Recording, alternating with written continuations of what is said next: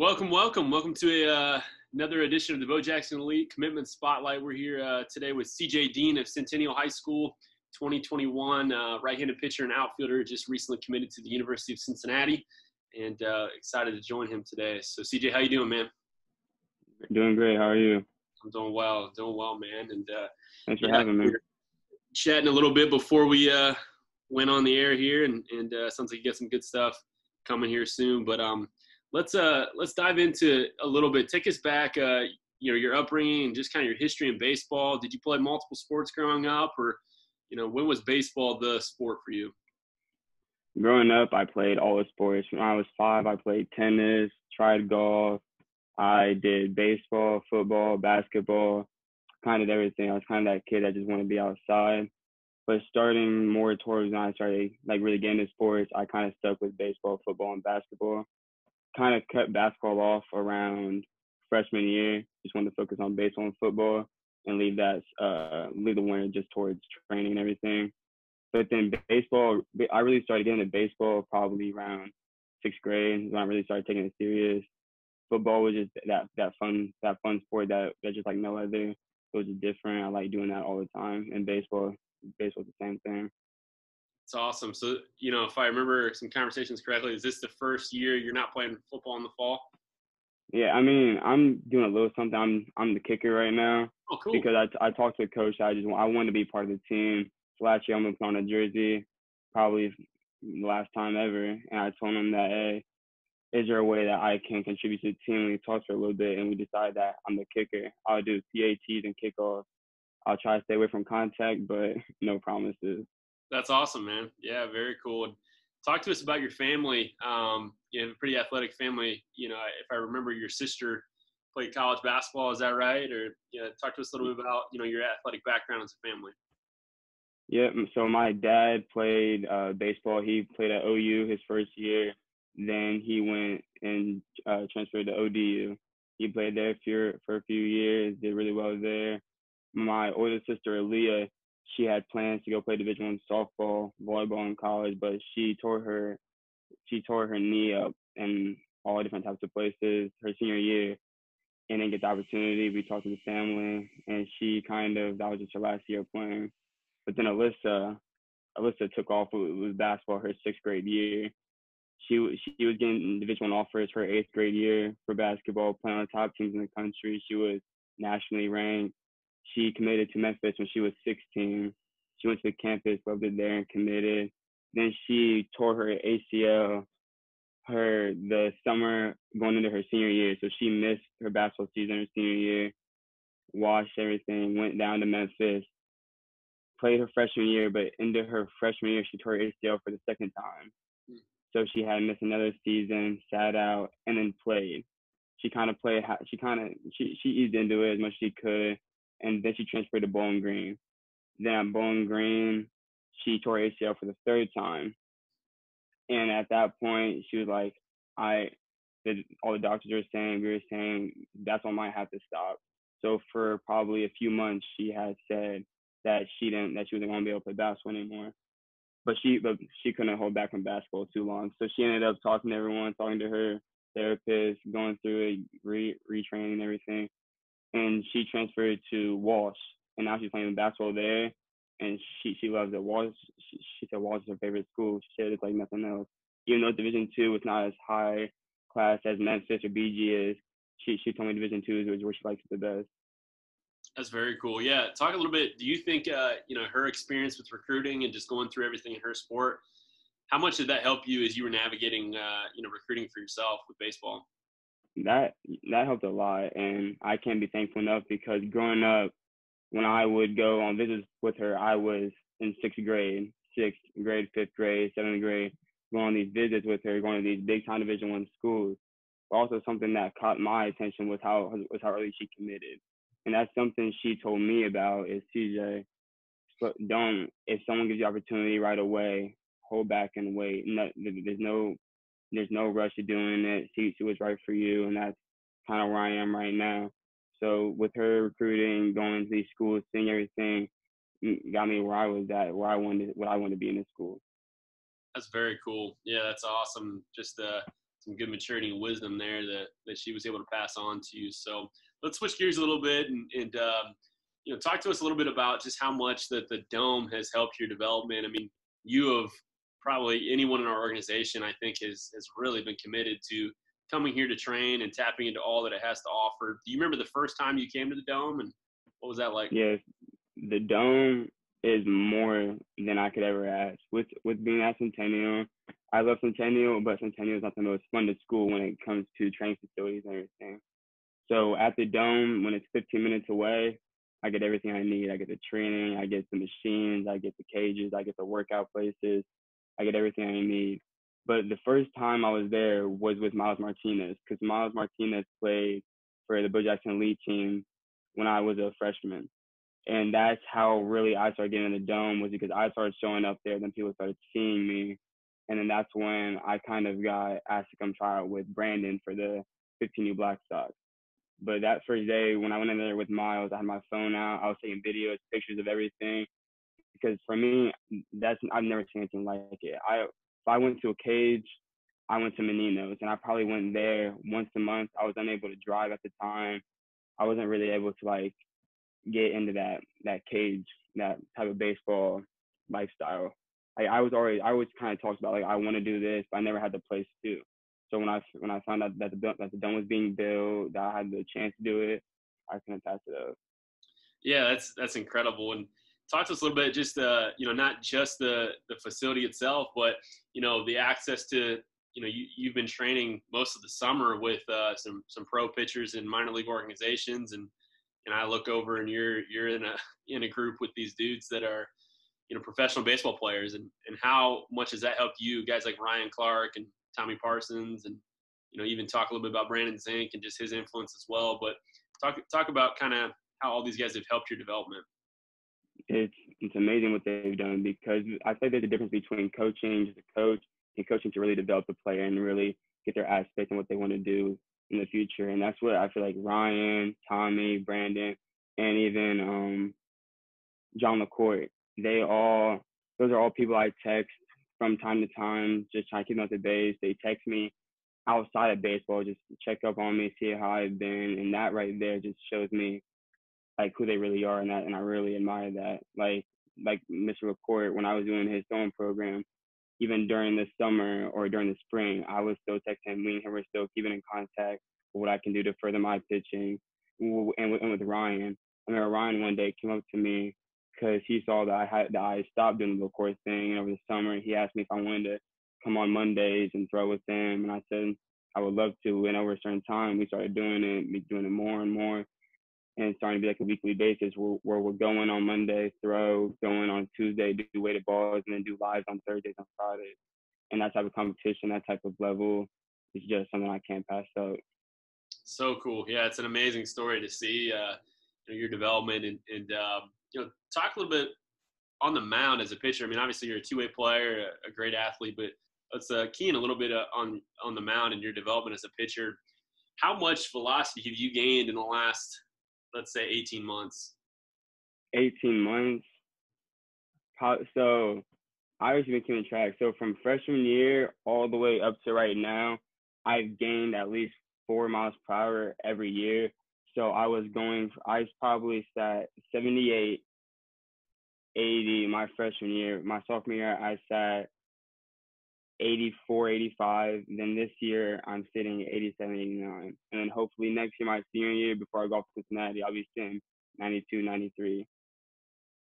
What do you think has been, some of the biggest pieces of how you've climbed in velocity and just overall pitching development? Because, I've seen you throw, and it's not just your velocity, but your breaking ball is sharp now. And what do you attribute that to? Is off-season training. That's when I get all my stuff in. I get all my rehab, get my armor rest. I train my body so that when I do come to the summer, and I do come to the spring, which is 100% back to back. That way my arm I'm not throwing 100% all year round.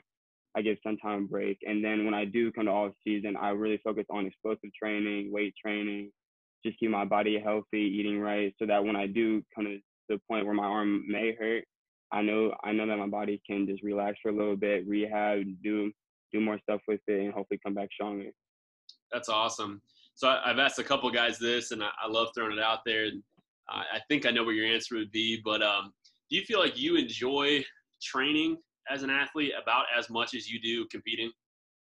Yes, training to me is competing because I always know that there is someone across the state or another city that's competing for the same spot I am. I'm pretty sure that there's another kid out there that was out there for the same position I was, and knowing that I gotta wake up every morning to compete for that training is my competing no matter what. That's an incredible perspective, man. And I think if you keep cultivating that as you continue to grow, it's going to be a fun next chapter for you in college baseball. So let's switch gears a little bit. Talk about your recruiting process, and did it come on late for you? Did you get a lot of attention early? We just mentioned your climb and velocity and tools and stuff, but talk to us a little bit about how that process went for you. Recruiting process is actually very slow. Since I didn't really start travel baseball until freshman year, no one really ever heard of me, so I came out of nowhere.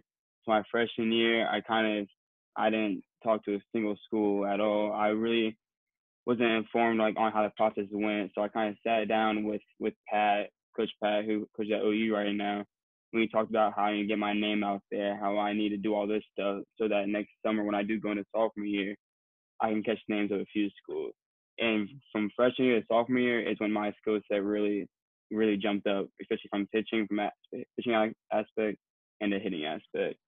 So my sophomore year, me and Pat, we got more into it. We started talking a little bit more schools, but at the end of the sophomore summer, I still wasn't talking to as many schools as I really planned on it. But so my junior year, I played with Jakson Elite, and then that when I started to really shoot up because of the whole name Jakson Elite, especially around Ohio. It's a very respected name. So I started talking to a lot more schools. I sent out probably over 100 emails from sophomore to junior year just saying, hey, I'm interested in your program. I really want to get to know you guys. Hopefully all this works out and you can get back to me. I probably heard back from 20% of the schools. So maybe 10, 20, 30 probably got back to me out of the 100 plus I sent out. So I stayed in contact with them. And then around junior year, they all said, all right, we're really interested. I want to come see you play. But then COVID hit. Then no one got to tell me my spring season because we didn't have a season. And then the summer hit. I was really hoping that Division I and Division II could come see me. The first dead period was supposed to end July 1st. I'm like, okay, that's fine. It gives me enough time to warm up, and then I can go off July. And they got pushed back to August 1st. And at that point, I'm like, okay, I'm playing with the Black Sox their last two tournaments, and that's at the end of August. So hopefully someone can come see me then, and I can really jump off then. And then it got pushed back again till August 31st. And at that point, I'm like, you know what? I can't play football. That's where that whole aspect came in of me not being able to play because I was going to play fall ball. And then when I heard it got pushed back again until September 30th, I'm like, I don't know what to do at this point because I really want to get the recruiting process over with going into my senior year. I want to be of that relief of knowing where I'm going and I can just kind of live out. But then when Cincinnati had reached out, I was offered from ODU. And that entire day of when I committed, that was a spiral because a lot of things were going on. My mind was everywhere, but then I finally settled down. That's when I came up with my decision.